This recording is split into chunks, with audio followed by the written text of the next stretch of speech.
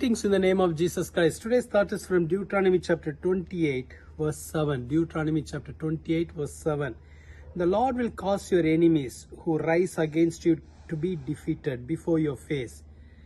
They shall come out against you one way and flee before you 7 ways. This is the promise of God given for His children. We are the children of God. This is the promise for us.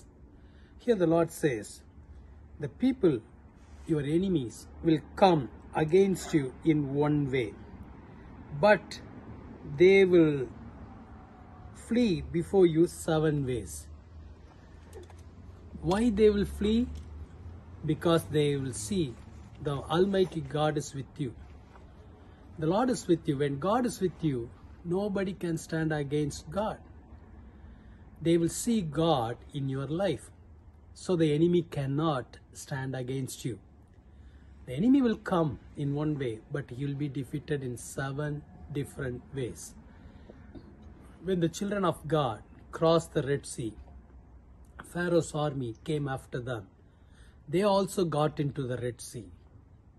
That time the water stood like a wall in both sides, so they also got into it. Then they realized the Lord was with the children of God, and the Lord was the one doing their battle.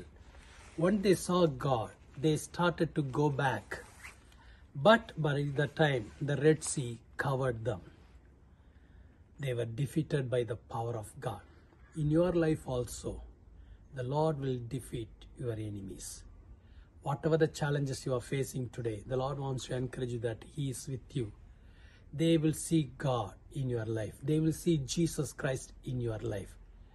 It will help you overcome every challenges. The enemies cannot stand before you. Shall we do a word of prayer? Let's pray. Lord, thank you for this encouraging word. Wherever your people are facing challenges, let them see you, Lord. Let them see your mighty hand. Give them victory, Lord. Lord Jesus, every enemy be defeated by your mighty power, mighty hand, O God. Let your hand be upon your children. Bless them abundantly, Lord. Let your presence surround them, Lord. Encourage them. Bless them. Let your name alone be glorified through their life. Let this day be a day of miracle and blessing, Lord. In Jesus' name we pray. Amen. God bless you. Have a wonderful day. Amen.